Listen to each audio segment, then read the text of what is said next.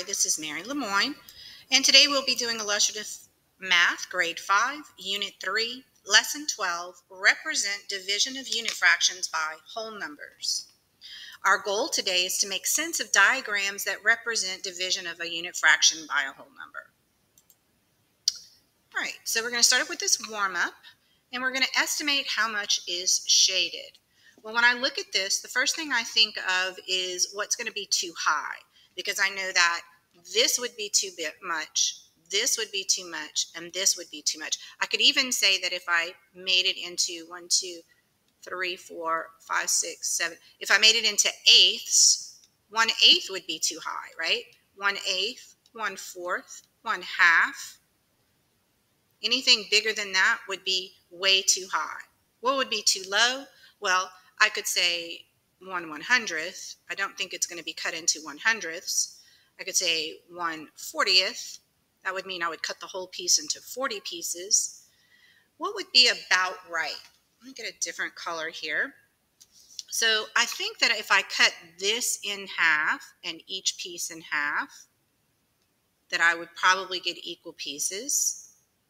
Okay, and so this would be 1 out of 1, 2, 3, 4, 5, 6, 7, 8, 9, 10, 11, 12, 13, 14, 15, 16. So I would think 1/16 about right, but this is an estimate. You might have thought that it was 1/20th, which would be smaller than my piece, right? Or 1/18th. It depends on how you split up your bar or how you saw it. All right, so we're going to be working with these things. These are called tape diagrams, and we're going to continue to work with those in today's lesson. Okay, so let's see if they ask us any synthesis questions on that. Yes. So how is the tape diagram, so this is the tape diagram, the same as the area diagram, and how is it different? Well, both show 1/4 of a whole, and then a piece of that fourth is shaded, right? So this is a fourth of the whole, and then this is a piece of the fourth. This is a 1/4 of the whole, and then this is a piece of that fourth. The tape diagram is long and narrow, and the piece is all vertical, right? It all goes, well, I would say that this one's vertical. This one's vertical, goes up and down. This one is horizontal.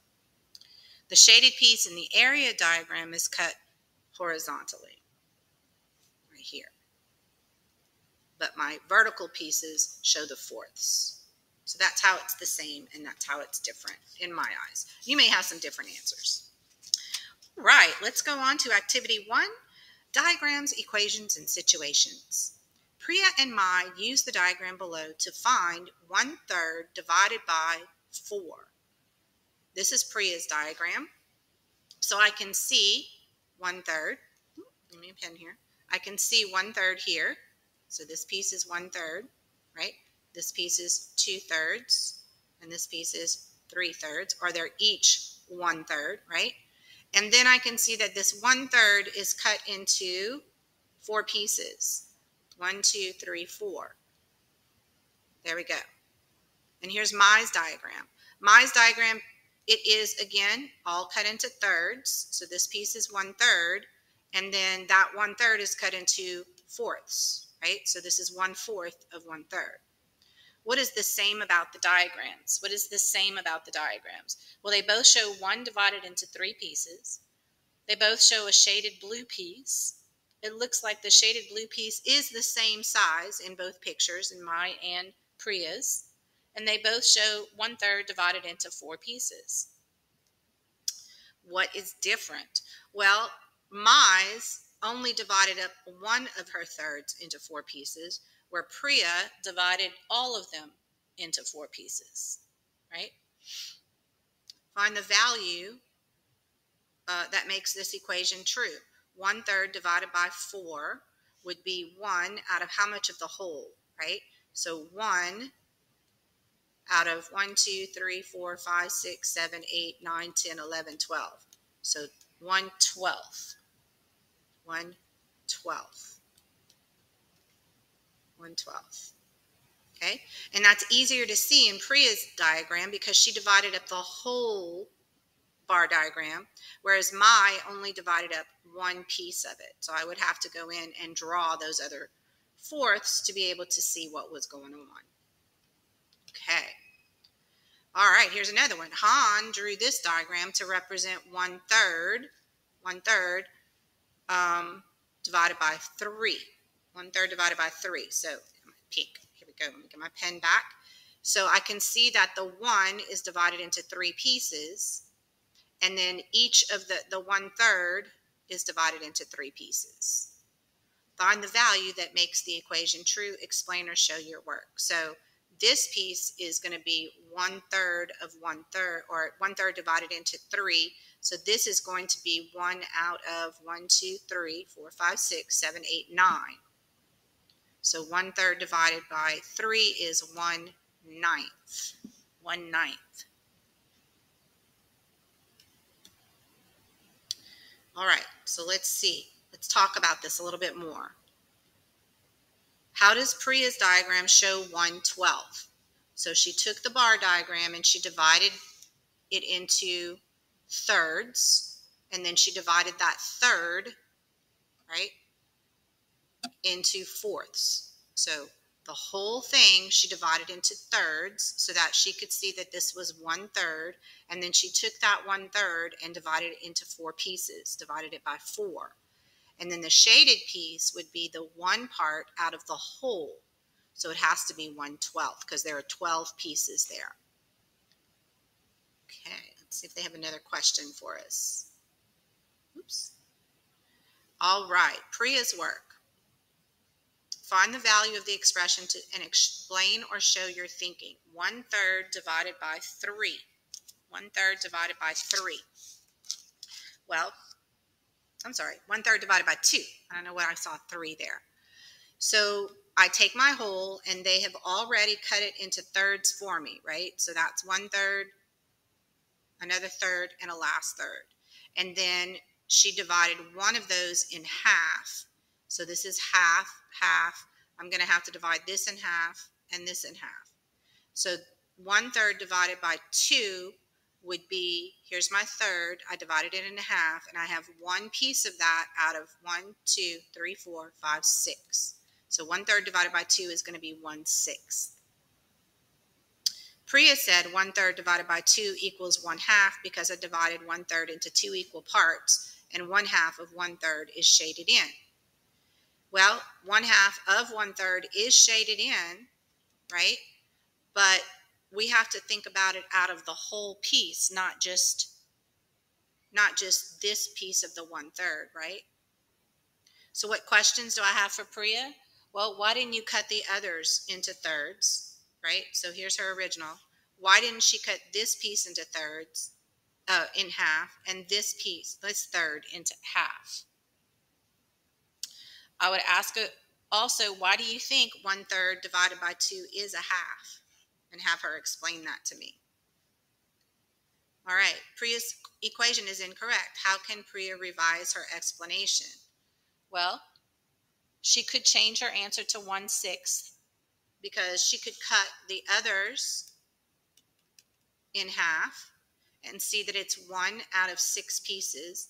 So she could then see this is 1 out of the 6 pieces if she cut the other thirds in half into 2 equal pieces. And then she could see that it's 6, 1/6. Okay. All right, 1/3 divided by 2 equals half because that is how much is shaded in. What do you think Priya means? What do you think Priya means? She shaded in half of the third. That's what I think she's thinking, right? This is 1/2 of this third. So she put a half, but that is incorrect, right? So 1/2 of 1/3 would be the same as 1/2 times 1/3. So that would be 1/6, which is what we eventually get, isn't it? Is anything unclear? If you divide 1/3 into 2 pieces, the answer is smaller than 1/3, and 1/2 is bigger than 1/3, isn't it? So we could think of it that way. If I took 1/3 and divided it into two pieces, it should be less than a half because a half would be over here. And this is way less than a half. It's less than a third. Are there any mistakes? Yeah, the equation should be 1/3 divided by 2 equals 6. All right. And in class, you could write a revised explanation if you'd like of what would be the same, what would be better. Okay, and then we could talk about that in class. All right, where do we see 1/3 divided by 2 equals 1/2? Well, we talked about that already. Where do we see 1/3 times 1/2 times 1/3? And that's what I was talking about before, right? If it's 1/3 of 1/2, then it's the same as 1/3 times 1/2, right? And so 1/2 times 1/3 would give you how many halves? 1, 2, 3, 4, 5, 6.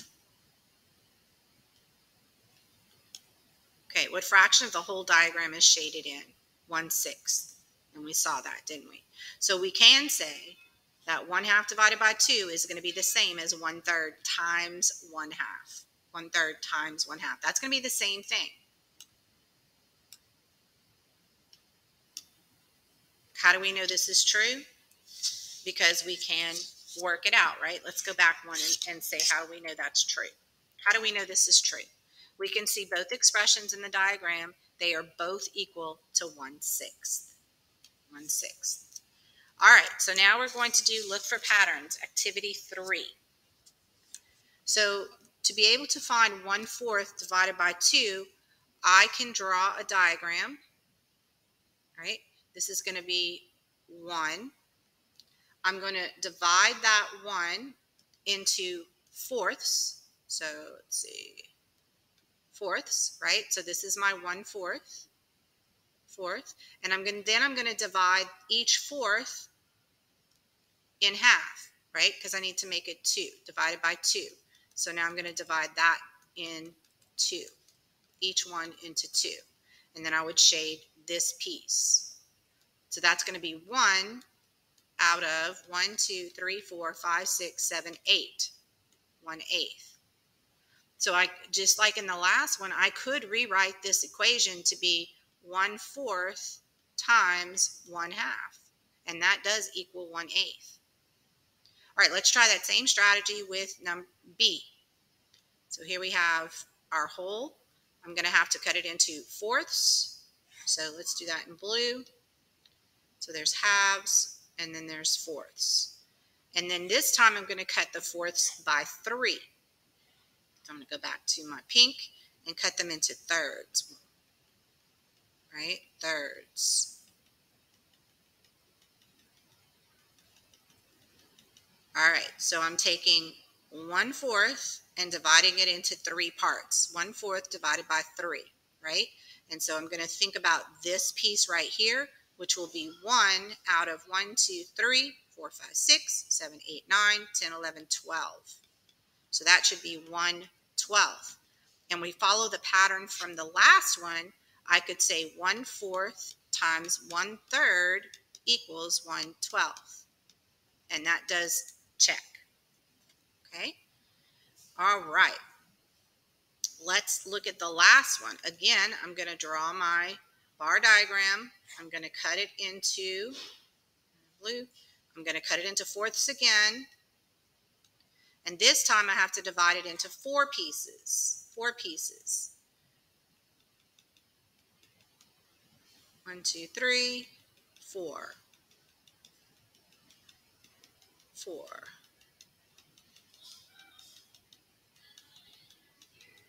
There we go. And then I'm going to shade in one of those.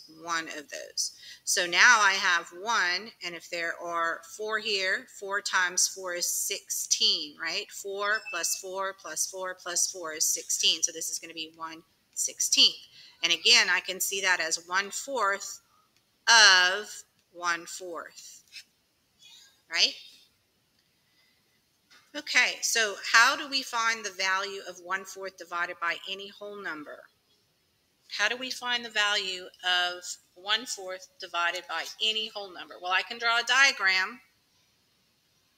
The quotient is getting smaller. That's the pattern. Let's talk about this one first. Sorry, I skipped one. What patterns do you notice? I notice that the quotient is getting smaller, right? 1/16 is smaller than 1/12, is smaller than 1/8, and that's because I'm dividing it into smaller and smaller pieces, okay? Number two, how would you find the value of 1/4 divided by any whole number? Well, the quotient, I could draw a diagram, just like I did. I drew a diagram for each one of those. Then I could split each fourth into the number of equal pieces that are represented by the whole number and shade in one of the pieces. Finally, I could figure out how much of the whole I shaded in, which is what we did, right? Nice job. All right, let's talk about this one more time. What patterns did we notice? We noticed that the quotient is getting smaller. 1/16 is smaller than 1/8. And that's because we are dividing it into smaller and smaller pieces. Okay?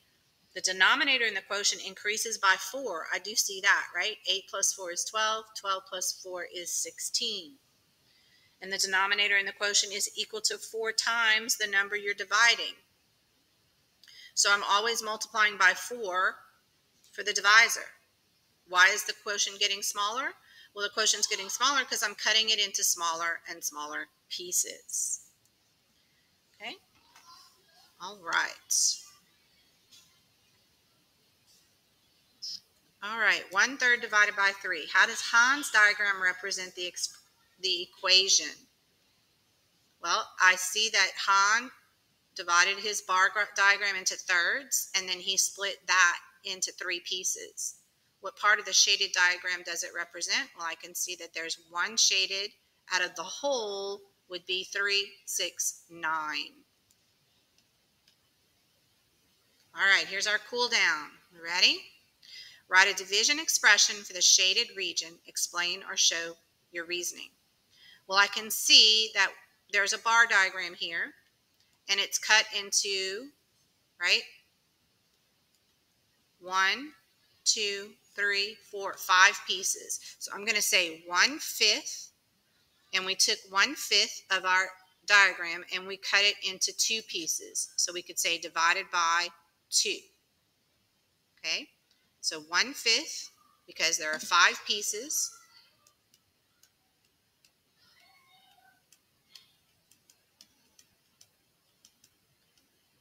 And one of those, and 1/5 of them, 1/5 is cut into 2 pieces. All right. What fraction of the shaded region does it represent? So I could count. I could add, dividing each one of these in 2. And I think that would be 10. 1, 2, 3, 4, 5, 6, 7, 8, 9, 10. So that's going to be my denominator. And I have 1 piece shaded out of that. I could also say that 1/5 times 1/2 equals 1/10. All right, that was a great lesson, and I'll see you in lesson 13.